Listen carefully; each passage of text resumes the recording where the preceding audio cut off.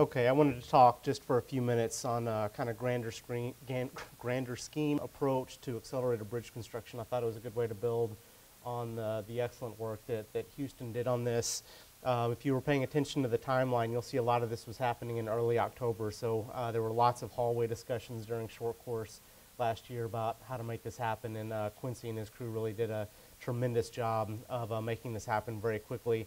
And I thought in particular this was interesting because of the different modular unit that they use. We've been interested in using these modular units for rapid replacement for a long time, and haven't had an opportunity to do it. So you know, sometimes it's good when these ideas are thrust upon you and you're kind of forced to do something.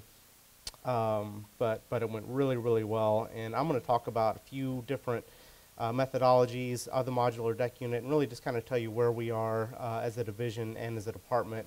Many of you I know have attended the accelerated construction workshops. Bridge Division has been interested in this for a long time. It's really great to have TxDOT administration and contractors interested in these accelerated approaches.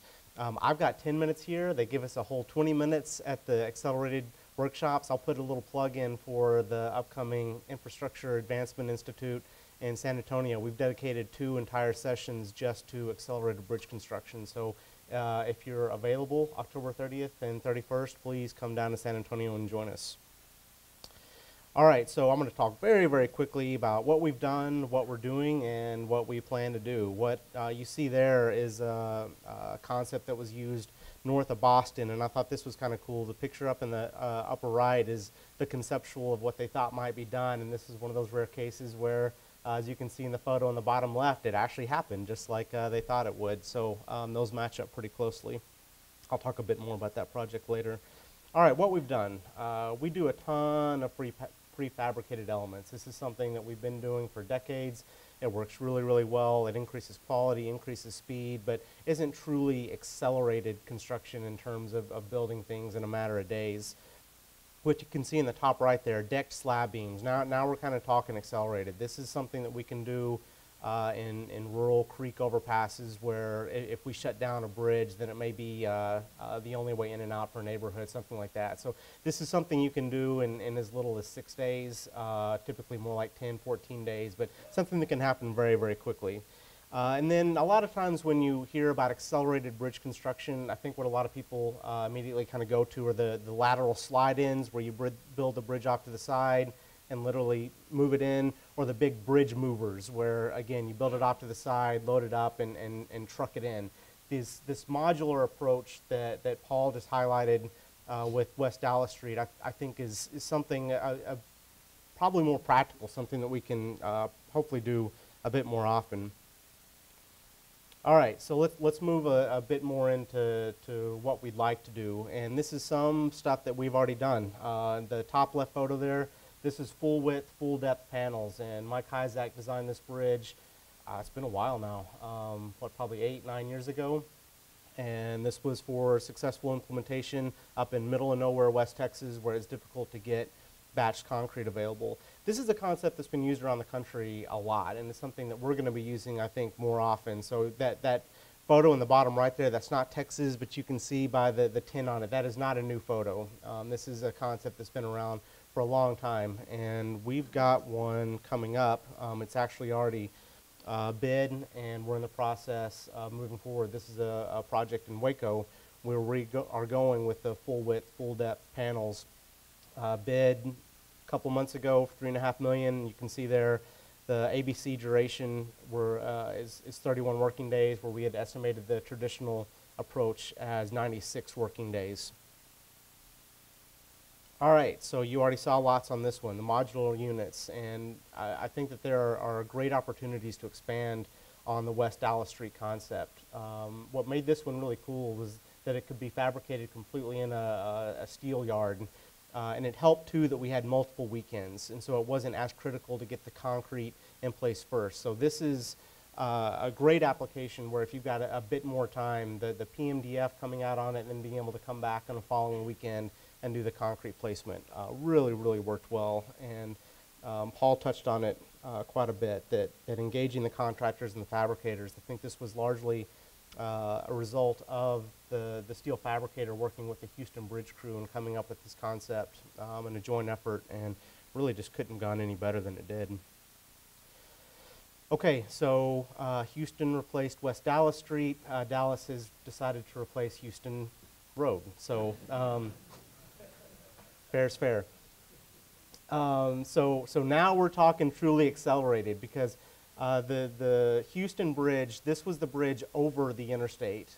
In Dallas, now we're talking about the interstate bridges. And so these are ones where we don't have the opportunity to do multiple weekends. This has to be fast, fast, fast. And the original design concept for this had extended phased construction, as in like 4 months per bridge for 4 bridges. So this would have been a long project and pretty painful, I think, for the traveling public, and tremendously expensive for the phased approach. So we met with Dallas District. I think everybody agreed that the accelerated approach was the way to go. And something interesting about this one, our estimate for the accelerated construction is $7.9 million. The traditional construction estimate is $11.8 million. That's not the norm.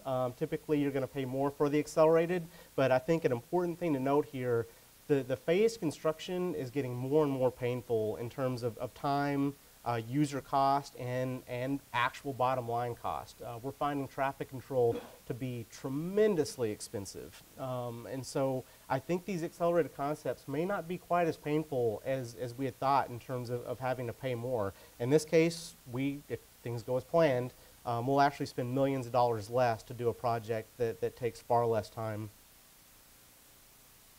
Okay, so to highlight something here, so you saw on West Dallas Street in Houston, those were fairly narrow steel modular units without the concrete that could be trucked in.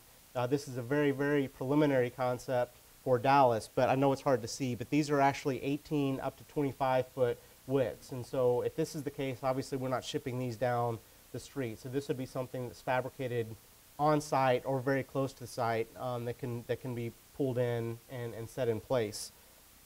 Another concept, and this is one that's been used around the country, and I think there's an opportunity for us here too, is sort of a mix of those two.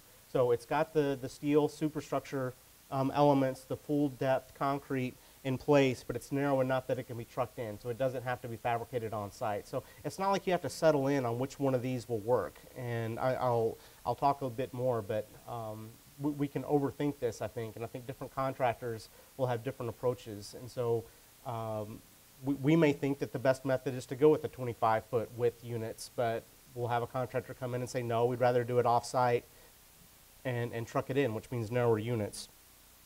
Now, that photo that I showed in the very beginning, the Fast 14 in Boston is a very well-known and very successful rapid replacement project, and they replaced a series of 14 bridges in 10 weekends, and they were on time every single time. And you can see in the photo on the top left there, they had some serious equipment. Nick Nemick and I had the opportunity to go up and check this out, and it was super cool.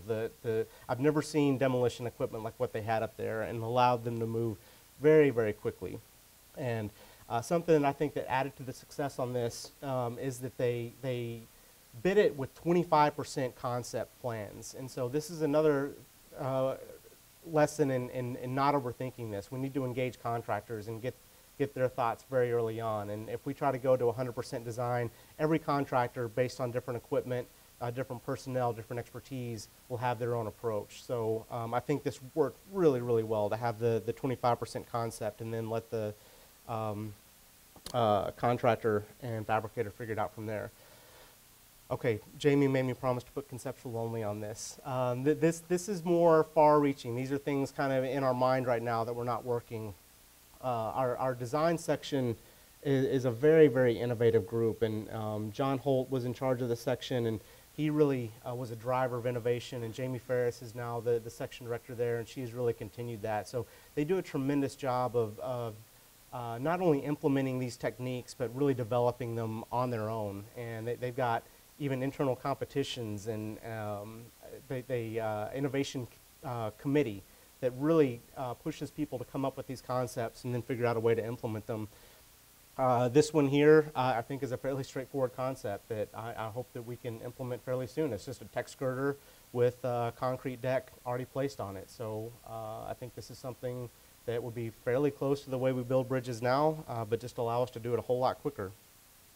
This is a concept that was brought forward just a few weeks ago.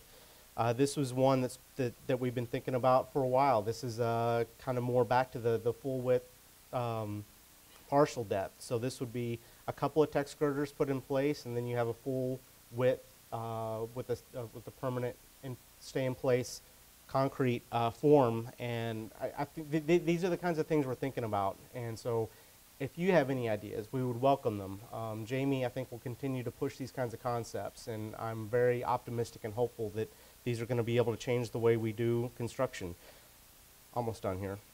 So I mentioned that a lot of times when we talk about accelerated bridge construction, this is what a lot of people think of. This is the bigger grand scheme, like this is big time. When you're building a bridge span, putting it on a SPMT and moving it, it can work well. This isn't the kind of thing that we're going to do often, but it's out there.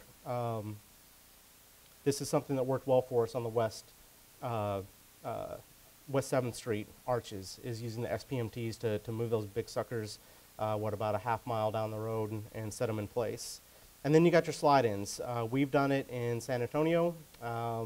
Other parts of the country have done it quite a bit more. So this is literally just what it sounds like. You build a bridge here, and then you put some Dawn soap down on the sliders, and you shove it over into place. We haven't done a whole lot of it, but it's out. It's out there. I will wrap this up. This is my last slide. Some lessons we've learned. Engaging the prime contractors and fabricators early and often. Don't try to solve this all on our own as designers. Remain open to alternate concepts. So get conceptual stuff out there, but if a contractor has a different idea or a better idea, be open to that. We have to ensure that the concept is feasible, but don't design any more methodology than needed. And boy, this fourth bullet, we have an opportunity to work on a lot of national groups and go to a lot of conferences, and we go and see successful implementation out elsewhere. Don't think that just because another state has done it that we can jump right in. It really depends on contractor expertise, availability of materials, inspection expertise, and this is a lesson we continue to learn, something that has worked really, really well somewhere else. We can't just jump right in and expect it to work well immediately here. Already mentioned the need to consider user cost and impact when weighing accelerated versus traditional construction methods. A lot of times the cost is worth it, or with what we're paying for traffic control and phasing now, the accelerated concept can actually be less expensive. That's all I've got. Right at the time, I don't know if we want to, Paul and I can stick around and answer questions afterwards. Anything? Ready to close it out? Okay, I think it's lunchtime.